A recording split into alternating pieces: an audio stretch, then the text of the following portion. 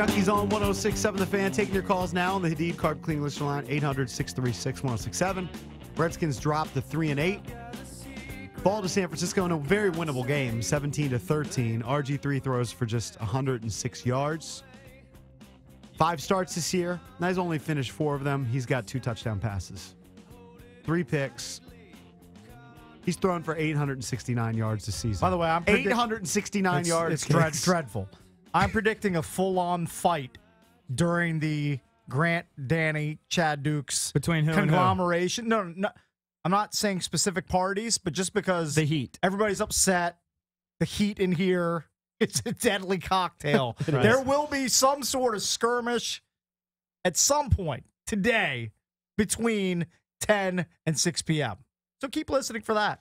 It will happen. Is there any way that they would go back to Kirk, or any way that they would make RG3 inactive? You know how when Kirk was the starter, they just said, you know what, just number too 3. many picks. We're going to Colt. Well, and they bumped in the number 3. Is there any way that they just say, I mean, we had Charlie Casserly on here last week speculate third best quarterback on the team. A lot of people are saying that now. Is there any way that Jay just says, all right, trotted him out there before the bye, probably a mistake, lost to Minnesota and Teddy Bridgewater.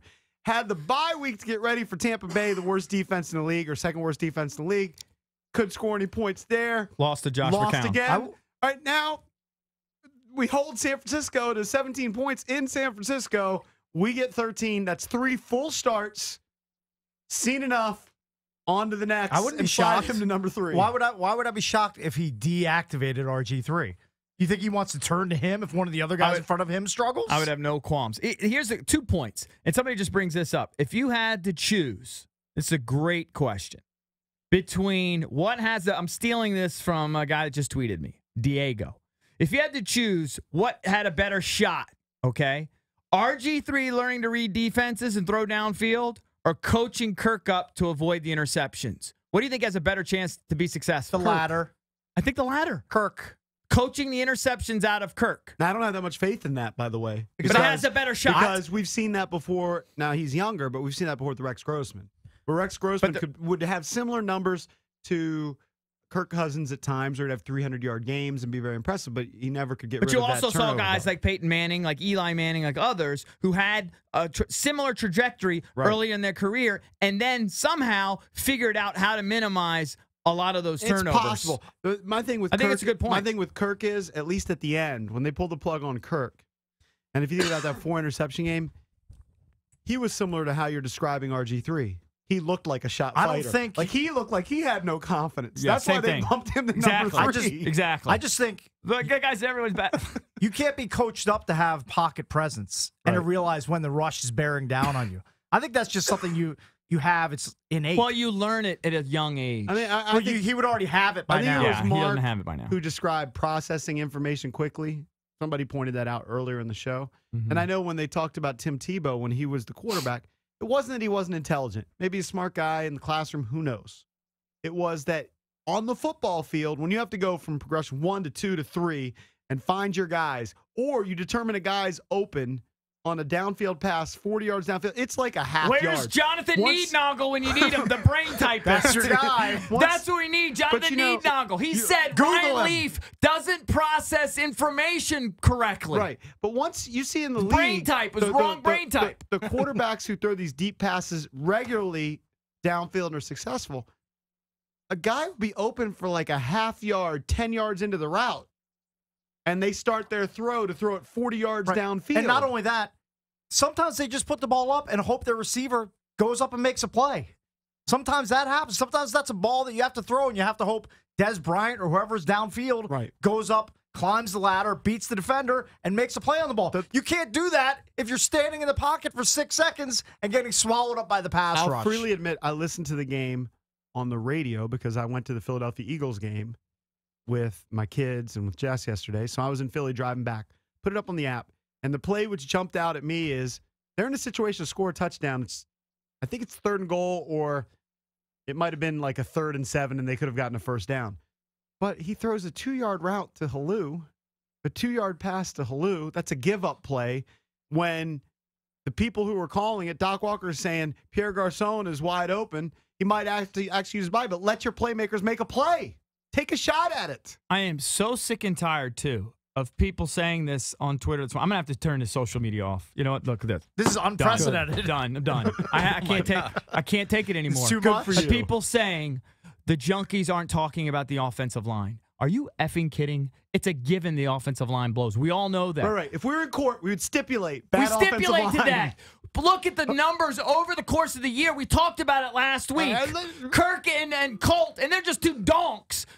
Their rate of being sacked is half of what Robert is, and they played half the amount of sacks. I mean, it's unbelievable. Here, let me give you the numbers. It's not even close. Let me give you the numbers. Just Kirk. So RG3 has thrown the ball 119 times. Okay, just write this down. 119, 20 sacks. Kirk had 204 attempts and was sacked 8 times. Right, he it gets the ball out. Now he's going to throw it to the other team a bunch. And by the That's way, something you have to deal with. The thing that's even crazier about the whole thing is Robert doesn't even throw downfield and he gets sacked all the time. Maybe it doesn't even make intuitive sense. Kirk is throwing downfield and getting sacked at half the rate. Same thing with Colts.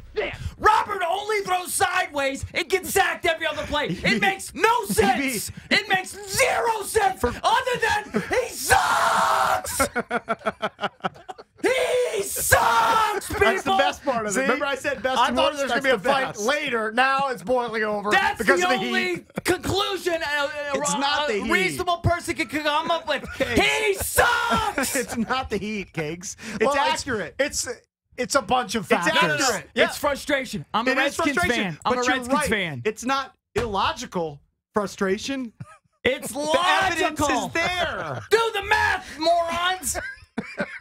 Do the math. Here it is. It makes 0 sense. I'll The give guy it that to you throws again. sideways gets sacked 100 times more than everybody else. I'll give it to you again. 119 passes, 20 sacks. You guys suck. Kirk Cousins, 204 passes, 8 sacks. It's not even close. It's not. I mean, it is the same line. I understand Moses played yesterday, and he Trent sucks out, worse. whatever. I understand that's one off, whatever. Trent will be back there. Same thing will happen. He's scared to throw it downfield. He's a tough guy physically. Mentally, he's shot. Mentally, he's shot. He's scared to get hit. Everybody knows that. He's scared to throw a pick. Everybody knows it. Everybody knows This it. is the meltdown we've all been waiting for. I've never done this before. Done the social media during the show. Done. Good for you. Too many You have another idiots. 29 minutes. Some guy was asking, giving me a hard time about what sport I played. Like, that matters. It doesn't. By the way, golf and tennis. Are silly. you serious? Yeah, by the way, that matters not at all. golf and tennis, actually. Hey, I play tennis. What are you going to do? I'll serve and volley your ass off. EB, we were in the top 10 at Maryland for flag football teams. Oh, please. Get that out of here. You got- Flag football. Eric, do you want to hear yourself after the Redskins beat the Cowboys on Thanksgiving? Oh, yes. We No, have to hear. all right. No, please. We have to hear this. Is this from 2012? Yes, from Yeah, 2002. so let me just preface it by this. I'm glad that you're doing this because it proves to people that it's not personal. Right. That I was behind him. You wanted him to succeed. I said he was going to be like Gandhi. You were desperate for him to succeed. He went from being Gandhi to a cancer. How's that possible? I think you played that clip of that throw from RG3 to Aldrick Robinson. How great was that throw? No, it was amazing. RG3 just threw it as far as he could and let Robinson just run underneath it. And again, we right on said stride. Yeah. coming into the draft, at the time of the draft, etc., that this kid throws the deep ball well. I wish JP was in here so we can nitpick about all the side-to-side passing and everything. But I think as we stand right here, we talked about it. They've got 10 plays of 30 yards or more as a team. I think that leads the NFL scoring plays. Definitely does. I believe RG3 has 9 touchdown passes of 25 yards or more, which also leads the NFL. Yak, yak, yak, yak, yak, by the way, on all of those. And I wasn't there to nitpick because I was prophetic. He throws side to side more than anybody. He's number 1 in completion percentage, EB, for guys who have more than 100 passes. Don't bring out that feather in the cap. Number 1 in completion percentage. He's doing pointing it it out. to mock him. I'm pointing it out because a lot of people lauded his accuracy his rookie season. and they would point to different numbers, which were really false numbers, because it's easy to have a great completion percentage if you're throwing to Roy Halou over and over again. And in that rookie year, because of the read option, and he was unbelievable with his legs, guys were wide open. EB mentioned this earlier in the show. There were a couple of analysts, not the junkies, NFL analysts with NFL experience, who looked at the film and said last week, not this week, but last week, RG3 didn't make one throw that was an NFL caliber throw. Yeah. I mean, it is what it is. I mean, it speaks for itself. I don't know what Jay's waiting for. I mean, it's ridiculous. Do me a favor, Drab. Yes. Look up quarterback busts, okay? Okay. And I want you to give me the number of starts before they were bailed on. All right? Not all of them. Some have started more, certainly. But are there going to be some prominent names that got fewer starts? Like people are saying we need to see more. What? No. What do you need to see? No, look. Buffalo didn't need to see more of EJ Manuel. Exactly. And I believe he's got 14 games he's played in. I mean, I don't want to write the kid off. Maybe he'll come back in 3 or 4 years. But nothing's happening anytime soon. Not here. Not in D.C. Nothing's happening anytime soon. The one example I could give is Tommy Maddox. He was out of football. I think he was on a farm. I don't know what happened. 5 years later, he came back out of nowhere, and he made like a Pro Bowl, where he played at that level. Maybe you could go to Rich Gannon, who shined a little bit later in his career.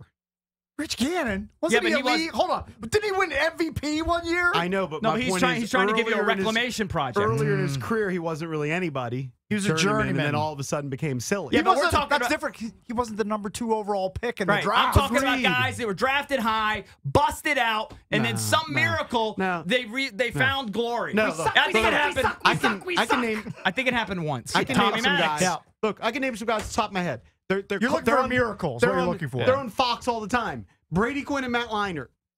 Now, they weren't drafted as high. But was he still a first-round pick? Brady Quinn and Matt Leinart. Wasn't Quinn a first-round pick, or did he slide to the second? He was a first-rounder. Quinn and Leinart were both guys who were very successful in college, who a lot of people thought were going to be franchise quarterbacks. I can't do it. I got to turn on the computer. I got to see what's going on. You can only stay away for 6 minutes. I mean, I just need to see what's How about going just go to the phones? All right. Because I did challenge people, come up with your best thought and worst thought on what you saw yesterday. Brady Quinn, by the way, played in 24 games in his NFL career. 24. They saw enough. It's on TV now. He was on a couple teams.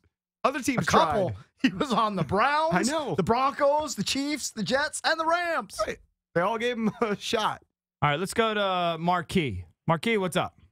Hey, what's going on, man? Hey. What's up, buddy? Listen every day. Hey, y'all, I was sitting here cracking up, man, listening to y'all guys, man. But look, this is what I feel like we are in D.C., man, especially when it comes to football and the quarterback position. We're like a microwave, man. It got to be right now. But if you look at some of the top teams, their quarterbacks, Peyton Manning included, struggled. He was an interception machine in his first couple of years. And this is RG3. He's in his 3rd year. And we were ready to kick him to the curb after he came through injuries, gave everything that he had his first rookie year, and now we're ready to throw him to the curb. I think it's slightly unfair, and I think that's why we suffer in football, because we're so quick. Look, when's the last time we had a quarterback that started for 5 years? Well, Jason Campbell, 5 years, it's been forever. But Jason Campbell had a run. And can I just point this out, that in year 2, I love when people love to say, oh, well, Peyton Manning, Troy Aikman. Year 1, Peyton Manning had 28 interceptions, but he also had 26 touchdowns. In year 2, he completely turned it around and had 26 touchdowns with 15 picks. So don't make up information and take a look at their stats. This is the 3rd year. How many starts do you want this guy to give you? You've seen enough. Some guy's asking me if I would trade RG3 for a 4th rounder. I'd trade him for a pizza that I could eat. Hey, Pierre Garçon would make you a pizza in his new joint and trade it for RG3 lock. Yeah. He makes it in 90 seconds. We do a speed round when we come back. Just speed round. 800-636-1067. Taking your calls on the Redskins, RG3. Your best thoughts, your worst thoughts, your takeaway from yesterday's latest loss for the Washington Redskins. Sports Radio 1067. The Fan.